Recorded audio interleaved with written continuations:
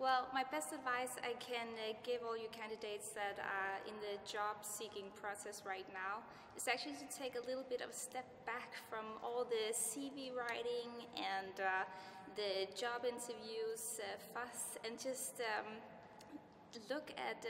the mission and vision and values of the company that you're applying for. Because once you're started in your new position, this is actually what's going to motivate you on a day-to-day basis and where you're going to find your inspiration. So I would definitely make sure that I can identify and find motivation in these things for the company.